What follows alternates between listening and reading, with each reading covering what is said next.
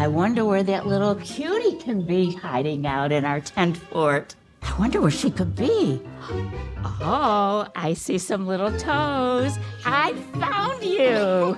You found me. Yes, good hiding, Pearl. Grandma, I was thinking, is there anywhere we can hide that God doesn't see us? No, God is everywhere. Even if we went to the last star in the whole universe, God would still be there and caring for us. That reminds me of a true story from the Bible where a follower of Jesus named Peter was locked in a prison. None of his friends could help him, but God knew exactly where he was. I even have some craft stick puppets to help tell you the story. Would you help me? Sure. Here, you hold Peter between the guards. But Peter was a good guy. He was a follower of Jesus. Why would anyone put him in a prison? Well, some people didn't like Jesus, and they didn't want to believe in him. So they were angry when more and more people started believing in Jesus. They came together and made the very first church ever. Peter was the leader of the church, and God was doing many amazing things through him. Wow, that must have been very exciting.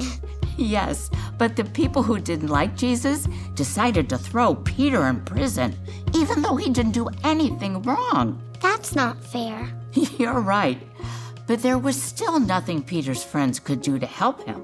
He was stuck in the prison. That's when Peter's church friends decided to pray hard for Peter while he was in prison. They prayed for hours and never gave up. That must have been so hard for Peter. Yes, I'm sure it was.